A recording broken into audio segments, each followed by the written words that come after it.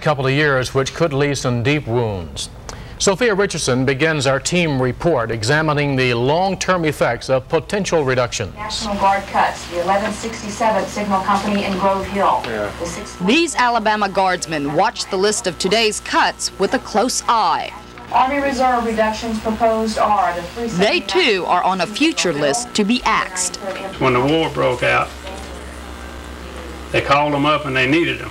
Now that the war's over with, they say we no longer need these type of units. So what's going to happen if another war breaks out?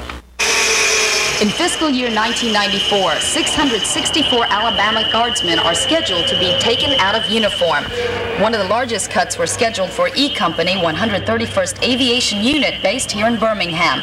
But just moments ago, that unit found out they were luckily taken off the list. Everybody at this point in time is afraid of the cuts coming. The number of years all the Guardsmen have put in, and a lot of people are going to lose a lot of years of experience if these cuts continue. 845 more Alabama Guardsmen are set to lose their jobs in fiscal year 1995.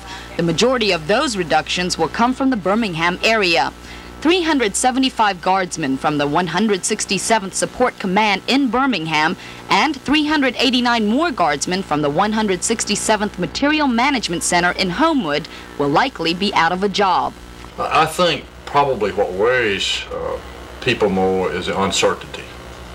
You know, they're just uncertain as to what will happen in the future. We're still on 95 hit list. Area Guardsmen believe today's reductions cuts the National Guard down to the bone.